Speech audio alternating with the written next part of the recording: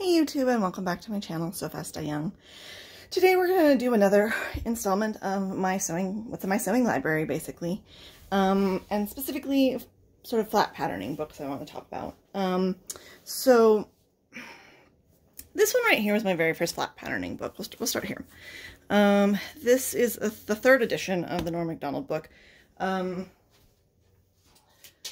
If you want a current edition, they run somewhere around 100-ish, 125, depending on where exactly you're looking. But this third edition one I found easily online for like 25 bucks. I had this one. I've had this one since college. It was for one of my classes. It's all about flat patterning. It's a great introduction and overview to flat patterning, taking a sloper and teaching you how to manipulate the basic pieces of sloper to create a pattern. It even comes with, here, let me show you. One of the things I really love about it is it even comes with little mini, like, sloper patterns for you to sort of use as, I believe these are half sizes. I don't remember if it specifies somewhere in there exactly what size they are, or if they are just a sort of generic mid-size, but it does, you know, give you the ability to work with different pieces and learn how to manipulate them. So you can work, most of the patterning that I did in the class that I bought this book for was all done on half-size flat patterns. So we did everything in little mini half-size mock-ups, which is really a nice way to like start learning how to flat pattern. You're not wasting tons of fabric.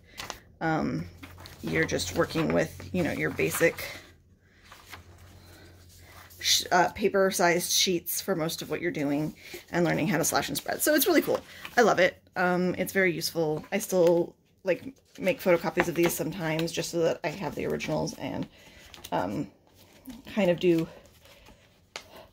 mock-up test runs to see if what I am planning will work the way I want it. So yeah, this one's a great little book. It doesn't go as into detail as this book over here, but you know, for an introduction, it's a good one, and you can get a used copy of it a little bit cheaper. But yeah, so you've got all of your different ways to flat pattern, and so this will basically teach you how to manipulate. I think it also will teach you, it'll teach you how to manipulate your flat pattern like on a table, and it'll teach you a couple different ways. There's ways where you rotate, like there's certain points on the pattern that you will like pin in place and then you rotate and make your adjustments through there. There's also methods where you cut things apart and slash and spread.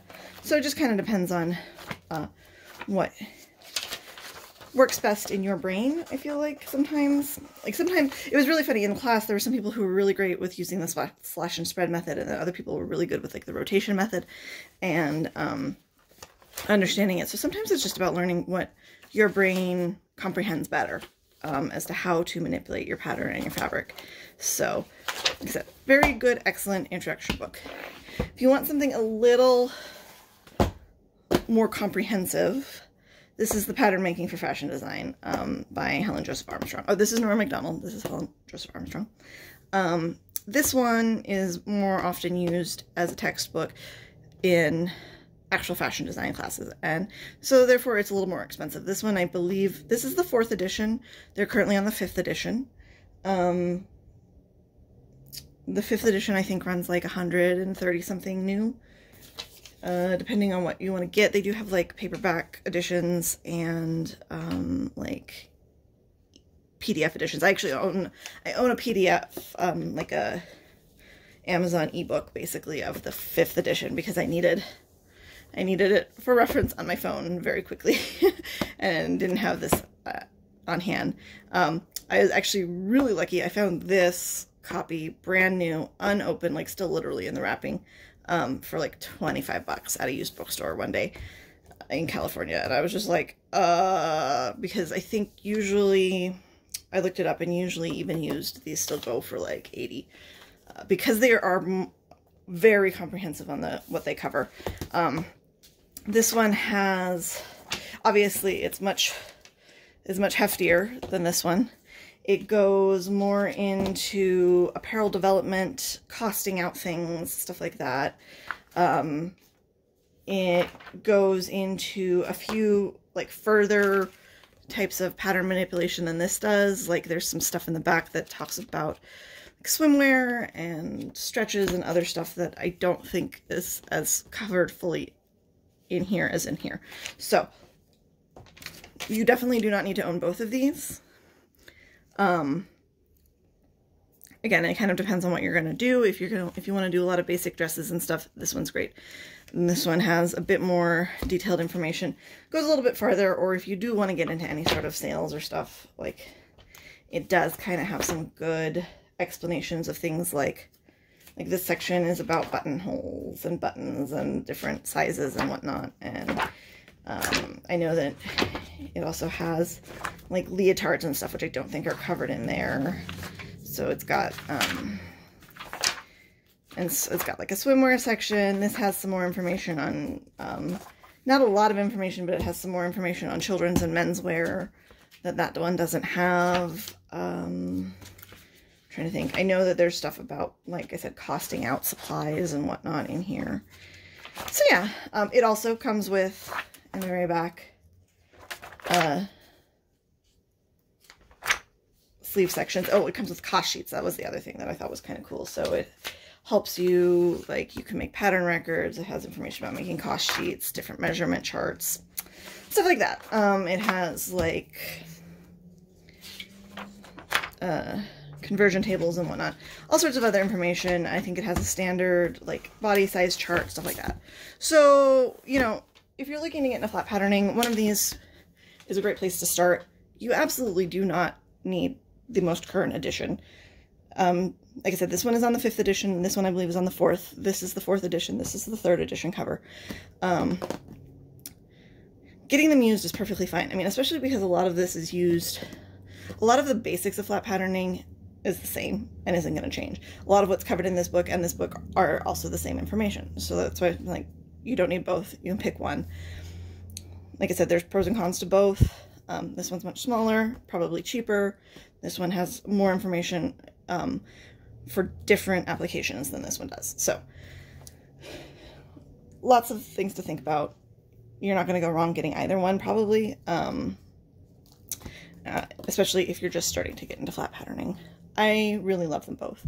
And I'm kind of glad that, I'm kind of glad that I own them both.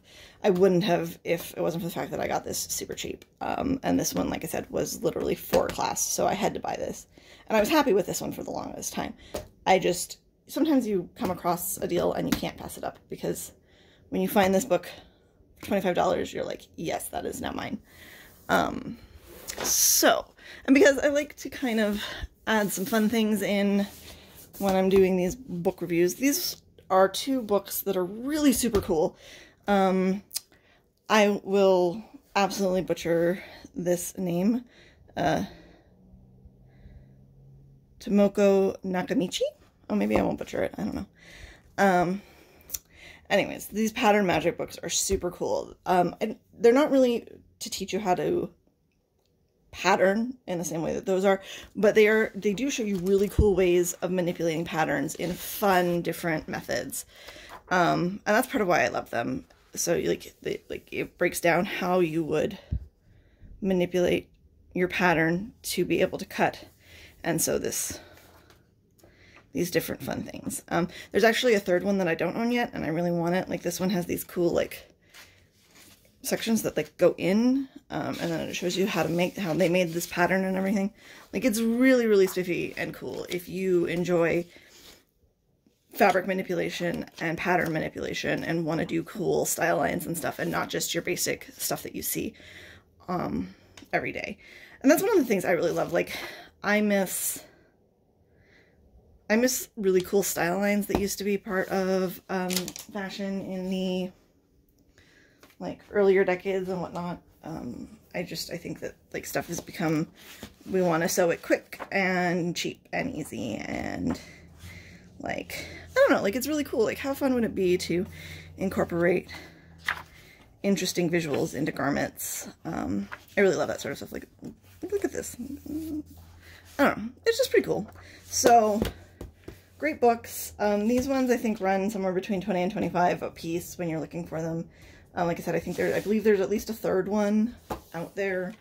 And if you really like, if you get into pattern drafting and you really like pattern manipulation and want to be able to make like weird, cool stuff, I feel like these are great sort of references to have on top of your basic pattern manipulation books. So, this is probably by no means all of the books that I have on patterning. I kind of wanted to keep it specifically to just a few basic ones, and then, like I said, these kind of interesting ones. I probably will do another series at some point over some of the historical patterning books I have and whatnot. I own a lot of books. They're kind of stashed in different places right now, because I don't have enough shelf room for all of them. I've got some in boxes under a bed, some in boxes in a closet, you know. Anyways, yeah, so I hope you enjoyed my little rundown of my pattern books that I own, and as always, please, if you liked my video, hit the button, give me a thumbs up, subscribe to my channel. I have a Ko-fi account and other social media accounts linked in the description box as well as on my main page.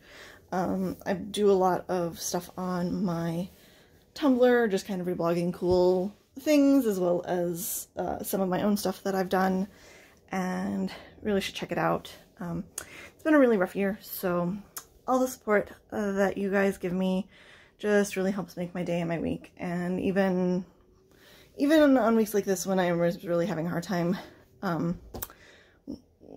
finding motivation to make videos, like knowing that there's people out there that actually like what I do and my content really helps. So I love you all. Have a good week.